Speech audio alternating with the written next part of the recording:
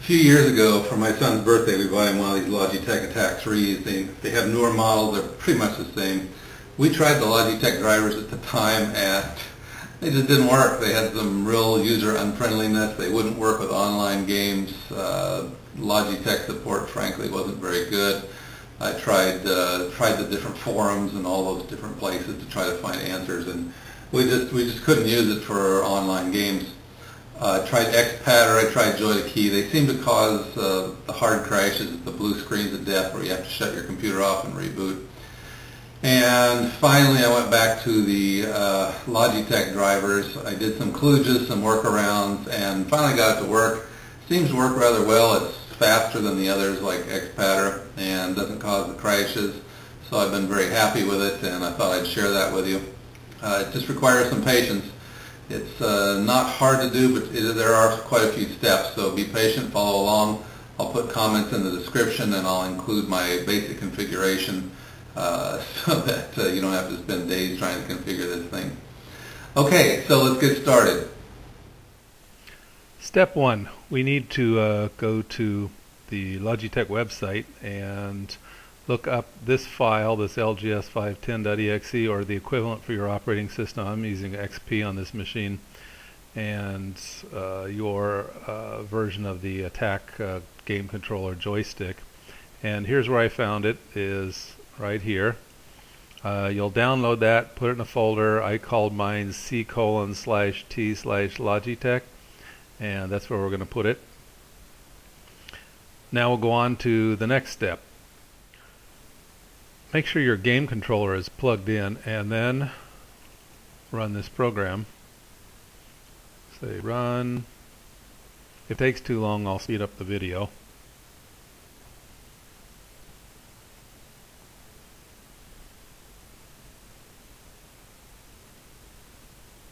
It's doing its job. Okay, finished.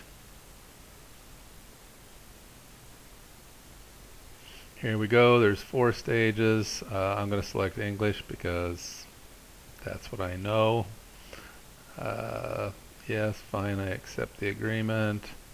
Make sure it doesn't have any weird stuff in it. Okay, fine, I accept. Software installation. Again, if this takes too long, I'll speed it up on the video.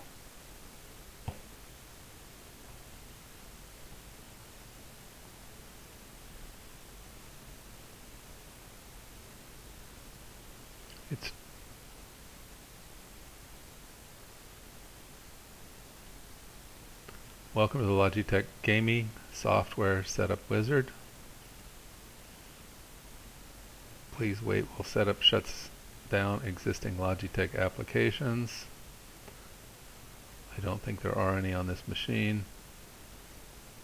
Detection process. It's detecting all of my Logitech game controllers, which I have just one.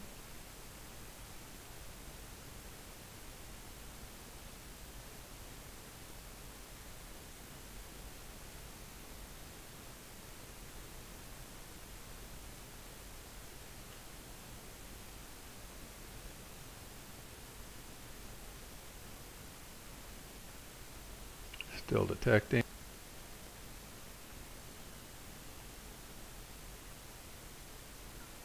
Okay, device 3 is ready. Select next to calibrate. I got the joystick sitting here on my desk, so verify by pressing stuff. Okay, I'm moving the throttle, which is that little thing that's yellow right there. Move the joystick forward, backward, left, and right. Squeeze the fire buttons, push all these different buttons. Everything seems to be working.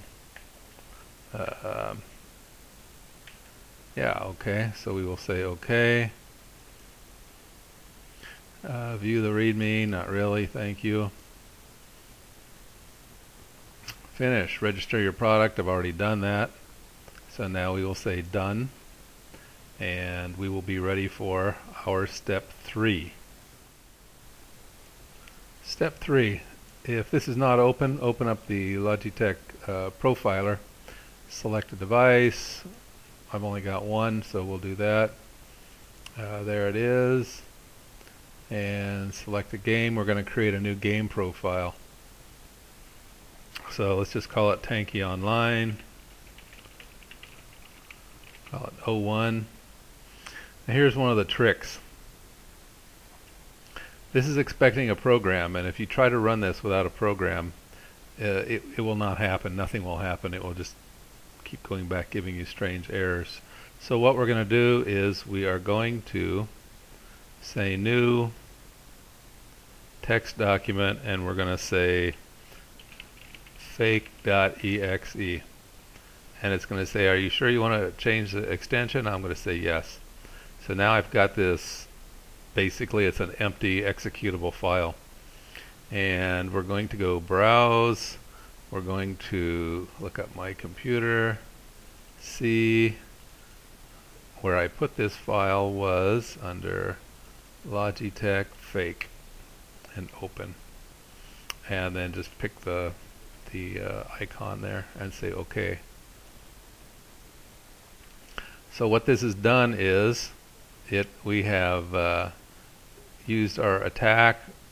Our game is Tanki Online, and now what's going to happen is when we tell it to play Tanki Online, it's going to go out and it's going to execute this fake file, and if that fake file is not there, it won't let you go on. So we execute this fake file and it does absolutely nothing, but it will allow the controller then to go on and to do its thing. So now we're going to go out and we're going to program the controller to do what we want. For our next step, we're going to go to Options, Global Profiler Settings. Then we're going to choose the Apply Persistent Profile, and we're going to select our Tanki Online 01, which is the only one we have. Then we're going to go down here and we're going to remove that checkbox, the Start Profiler at System Startup. Remove that one. Make sure the Switch Selected Device to ID 1 is checked, and then remove the last check. We'll uncheck the Scan for New Games on Startup, and then we're going to say OK. And we're done with that step. Let's program some of the key functions. So here we have the buttons listed, and when I squeeze a button on the joystick, it will show me which button I'm squeezing. So right now I'm squeezing the trigger button. And in Tanki, that trigger button is the space bar. So I will click on trigger, select keystroke, new keystroke, because I haven't done this on this machine yet. I will press record, and what this is recording the keystrokes from the keyboard. So record, press the space, and then stop and say OK. So now I have a keystroke space. So when I press the trigger button over here, I'm going to get a space, which again in Tanki is the fire button. And I'm going to go through and we're going to look at some of the other buttons we can program. Button 2 is back on the back of the controller right here. Sometimes these lines are hard to see and I can't expand this anymore. I cannot expand this anymore. So typically I like this button right here, which is button 4, to be the turret to turn left. And so we will click on that one. I will say select keystroke, new keystroke, and as I recall, that would be the Z button. So I will say record, press the Z, and then stop and say OK. So this should turn my turret to the left. The next button is the check it with the, I can check it with the joystick if I'm not sure, and I'm not sure. So I will press the button I want on the joystick, and that is correct, button 5. So I want to turn the turret to the right. Select the keystroke, new keystroke, and that will be the X button, as I recall. Record, X, stop, OK. And the C, as I recall, is the center button, and I like to put that right there. So that is button number 3, and I will say select keystroke, new keystroke, record, C, stop, OK. So now what I have are the basic keystrokes on here. So let's talk about the x-axis, y-axis thing down here. That is when you move the joystick. In the x-axis is when you move it left and right, and the y-axis is when you move it forward and backwards. And of course we want our tank to move forward and backwards and left and right when we do these. So let's first of all look at the x-axis. I'll click that, select the axis assignment, and we'll just say left, right, and so we'll say axis left, and what we'll do is we need to create a new keystroke, which will be the left arrow, edit, new keystroke, record, left arrow, and stop. And we'll say OK.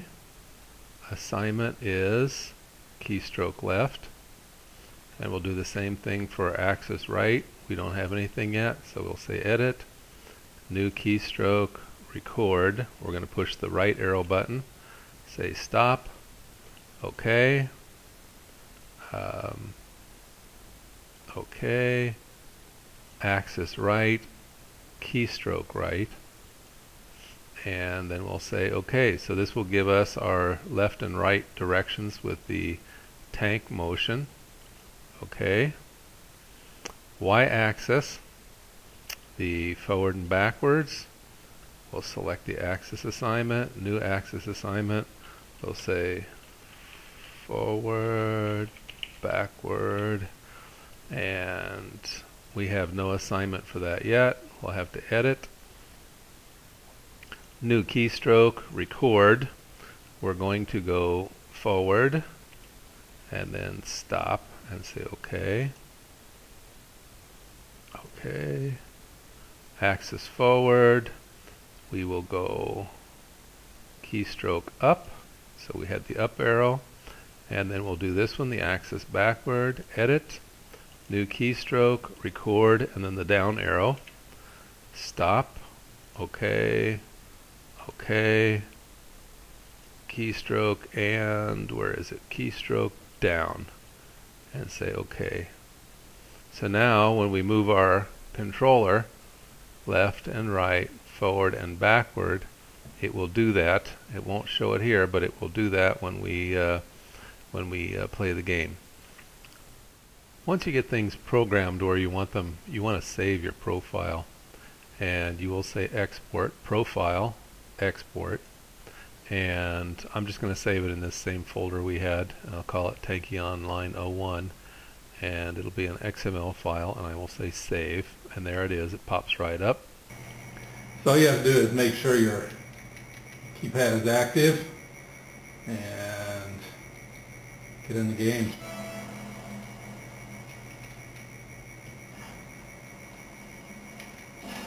There we go.